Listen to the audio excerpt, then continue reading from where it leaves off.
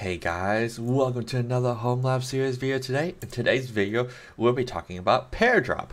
Now, you probably are like, Pairdrop? What is that? Now, if you take out the P, it's like airdrop, but P, Pairdrop. It's actually an open source kind of very similar thing to airdrop, but actually can be used with any type of machine, so you're not limited to only having Apple machines. Now, obviously, it's not exactly the same, but it has pretty close to a lot of the same features, but it's actually very useful for if you want to actually, kind of pair drop your stuff from your mobile device to your computer, and you don't want to plug it in or do anything, and you just want to kind of just select and play and do it. So this video is also sponsored by me, myself, and I. So if you enjoy my content, want to sponsor me and send me some free swag or hardware, my email is in the description below. So okay, let's get started in setting it up. Okay, so I will log into my server here. I actually switched the network, so everything's actually on this network now. So let's log in here. So the first thing we're gonna do with it is install Docker, because that's it's actually just another Docker thing that we can use. So let's get Docker installed here. Boop. Okay, so while that's installed, let's set up DNS here real quick. Edit UIDE and Pairdrop. No, just A. And 35, and then we'll do 9. Make sure you update that serial number. Serial number needs some love, All right, Pairdrop. So, Pairdrop, GitHub. Local file sharing in your browser, inspired by Apple's AirDrop. So, what we can do here is, I believe there is a Docker. So, where is it? It's all in here.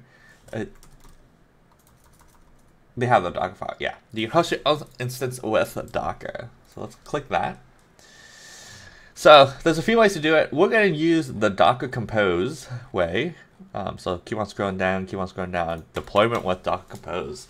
I like this because it's just easier to read, makes it a little easier to explain. You got your PID, group ID, your fallback set to false. You're not rate limiting. So like if this was like you were doing this publicly, you probably want rate limiting, but if it's within my own home lab, I'm not too worried. In this case, this will listen to itself, but we'll just actually open it up to my whole home network, so we don't have to, so we can have multiple devices actually connect to it at the same time, because then it'll actually show up as an airdrop thingy. So we will grab that. Any other weird caveats? I don't think so. I think that's pretty much it. Based off of that. Okay, so let's start Docker. And then we need to get Docker Compose also. So install that, do that, and by dockercompose.yaml. Then we will copy this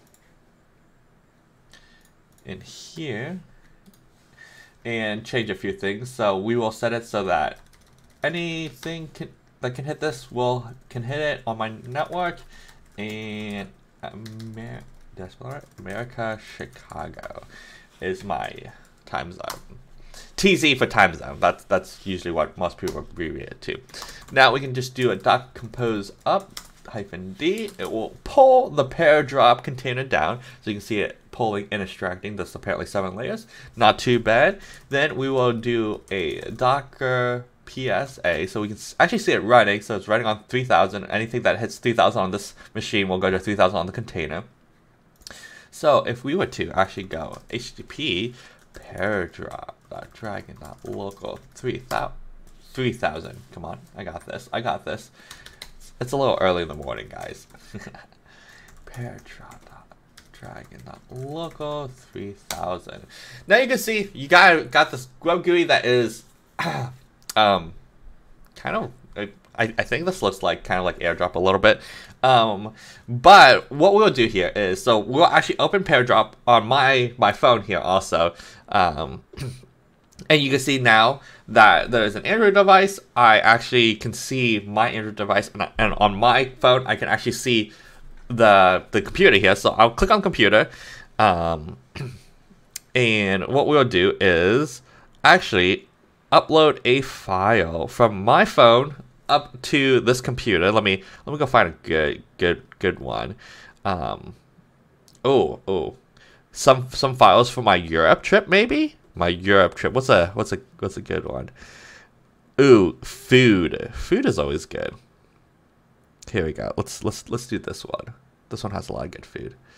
But you can upload multiple. So I essentially selected, picked it, and now it sent over to this. So now I can click accept over here. So I see the image, and you can see it just downloads like a normal image. And I don't have anything installed, but I got Paint installed, guys. And now you can see all the amazing food that I ate in Europe. Yeah, we ate dim sum. I mean, I'm Asian. What can I say, right? You gotta eat dim sum no matter where you go. But it was really good. Always go for the shrimp dumplings. Always go for the sumai. It's always on point. So, and then you can also do it the other way. You can select here, select a picture, and it will airdrop to my phone on the browser. So all you really need is just a browser. Hits the server. Both devices hit the server on the browser, and you can just airdrop between devices. There's also a dock theme mode, so it looks a little bit better too. So that is essentially how you set up Pairdrop. Now you can go set it up on your own Homelab, and now easily send images between devices without having to like plug in and copy and paste or deal with things, and you can just do it all wirelessly. So if you enjoyed the video, please leave a like, comment, subscribe, and we will see you guys in the next video. Thanks.